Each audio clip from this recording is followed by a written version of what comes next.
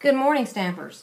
Okay, today our first card for this month's club I'm going to call Perfect Day because it's using the stamp that says, "A day as perfect as you are," which is very appropriate for a close friend's birthday.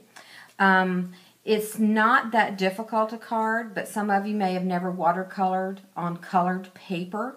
So that's kind of what I'm going to show you today, is how to do this part. Plus, this card is what I consider a paper saver, which means you can use the inside of your coral piece, which is right here. If you wanted to stamp your flower in the center of it and punch it out, then you wouldn't have wasted another piece of paper to cut your flower out, which is what we're going to do for class. And it'll save that much paper from having to be cut from another piece. Your card front is, or your card base is going to be Lucky Limeade, and it's just folded with a landscape fold. The coral piece is 4 by 5 1/4. We're going to stamp our flower and cut it out. There's my flower already stamped and cut out of my piece. And then instead of using limeade to do the flower and the leaves, I used Pear Pizzazz, because it's a little bit lighter, and that way when we watercolor on it, it'll have some light touches in it, where if you did limeade on limeade, it's kind of a little bit too yellow, and I didn't want it to have too much yellow in it. So there are my two pieces, and they're stamped with StazOn Jet Black. The yellow flower is stamped just yellow on yellow, which we'll do that when we get to that point, and it's using So Saffron. Now we have the framelits that we used, which is the, let me read the name off of it, Window Frames Collection, and we used the, not the smallest, but the next to the smallest to do our little piece here. The other framelit set we used is the one that comes with the Secret Garden stamp set, which is what the flowers are stamped with.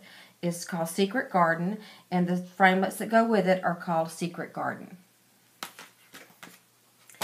The doily is punched out of the new Sizzlets. That is the 3 doilies on one Sizzlet, and it's called the Large Delicate Doily Sizzlet, and we used the largest one on there, and that was with Designer Series paper. The Designer Series paper is T for 2, and we're just using a small strip.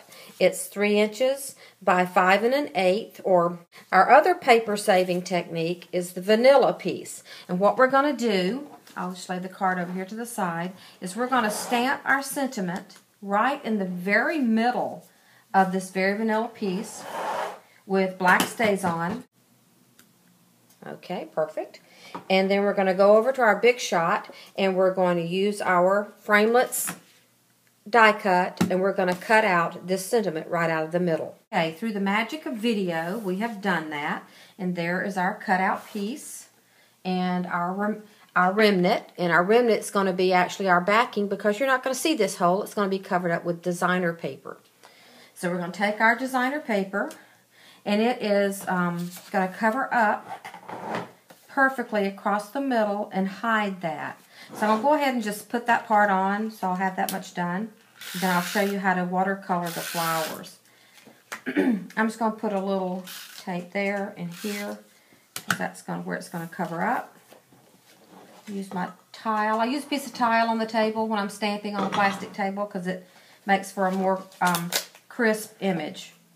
You can lay this on your grid paper or your work surface and line up to make sure you're getting your paper right across the middle, because we don't want any of our hole to show, of course. Well, I can't seem to hold it smooth with my fingers. Okay, that looks good to me. Nope, not quite right. Do it over. Okay, let's try that one more time. So you want to go right over the middle of that paper. And you see how I just held it so that the 6 inch, I guess it's 6 inches, it's longer than this piece of paper. Then you can just take your scissors and go ahead and trim that off, or you can use your paper trimmer if you're not sure of being able to cut a straight line, which I have a hard time doing sometimes, but usually it's just faster for me to use my scissors than to get sticky on my paper trimmer.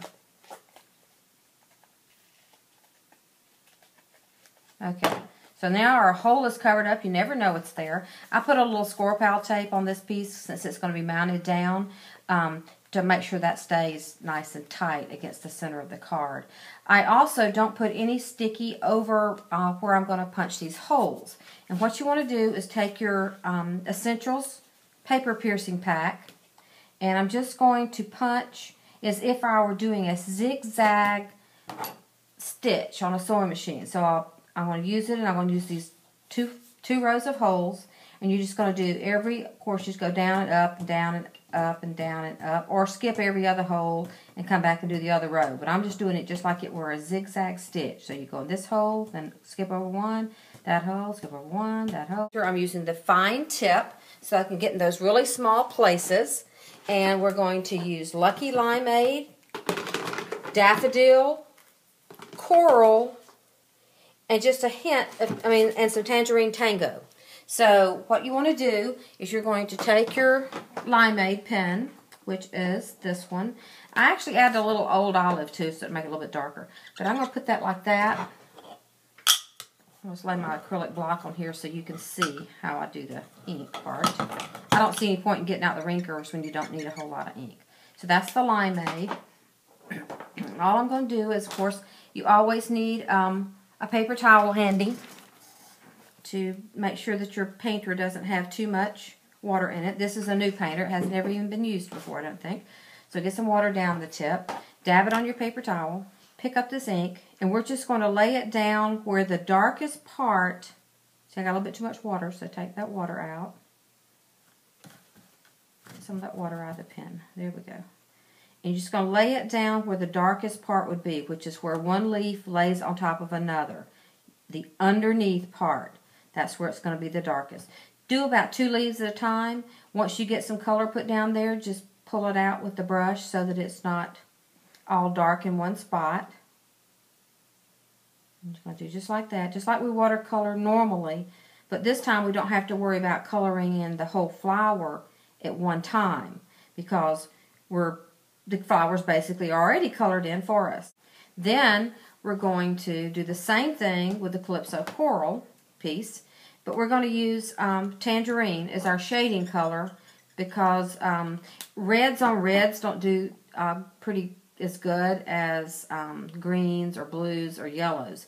So Calypso has a lot of red in it because it's orange, and then the Tangerine is just a darker orange which has a little bit more red in it.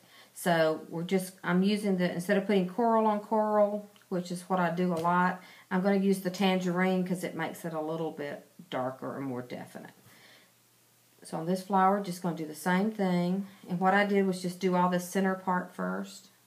And you go, well, that looks funny but it's just because the paper's wet. And you know how cardstock does when it's wet, it's just darker in that spot. So remember that when it dries, what was just wet with no ink in it, it's just going to blend right in because it was just wet. Okay, I'm going to do it like that. These little pieces that come down in the center of this flower, I think they should be dark, so I'm just going to color them in dark.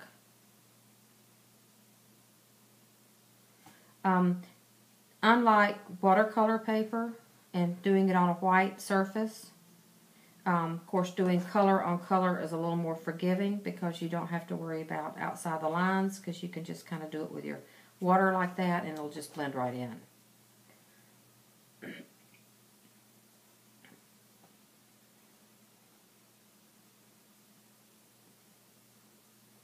Okay, you want to just have a little definition on those. I guess it's where the leaves are supposed to be folded over or folded back.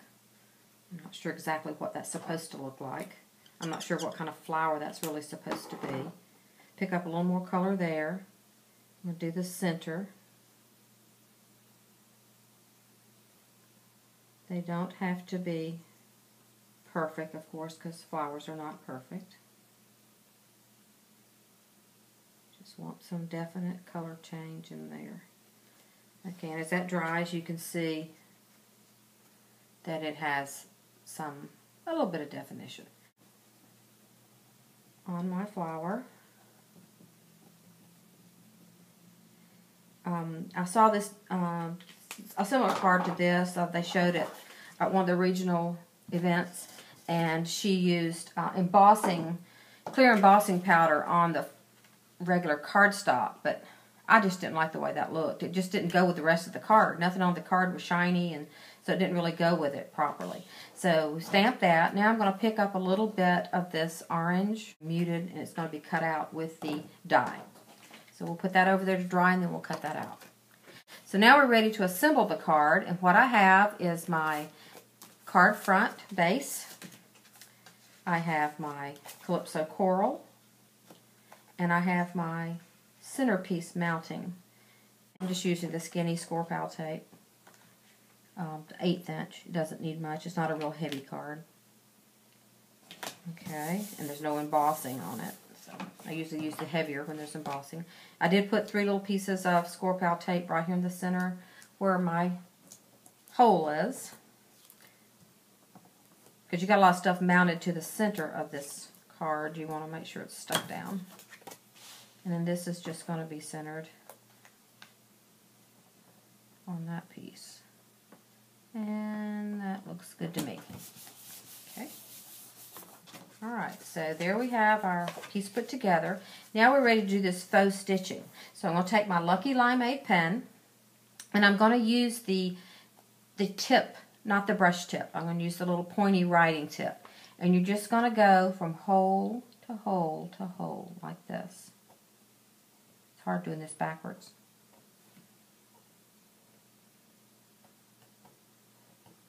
There you go. So it kind of gives it a little bit of faux look.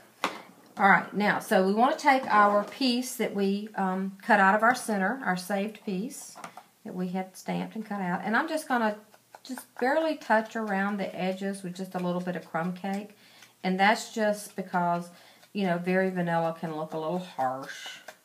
So I'm going to try to go around the edges just a little bit like that, not too much. I'm not an overdoer when it comes to distressing because it's such a pretty, the colors are pretty, I hate to mess them up.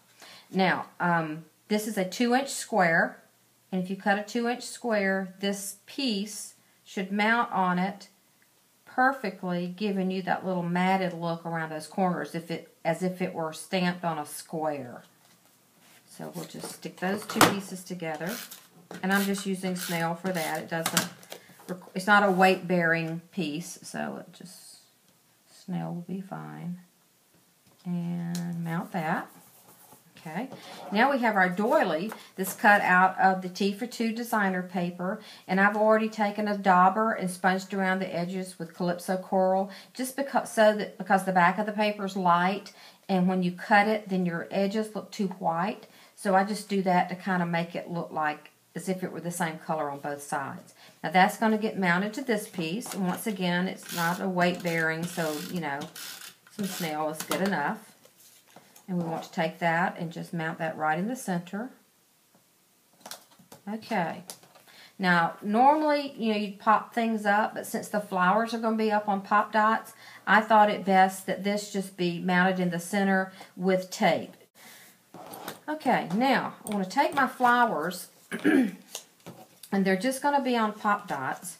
I have my leaves, which were punched using the same framelit set, Secret Garden, did the leaves out of Pear Pizzazz. I took a dauber with some limeade, and I just kind of sponged the edges just to give it a little bit of definition. It doesn't have to be really definite, because, I mean, you could have stamped the leaves with the ink if you wanted to and really go all out, but since this is for a class and we don't want it to take forever to finish, I then added some of the smallest pearls in the Pearls Essential pack with 1 large one there to kind of give it a little different.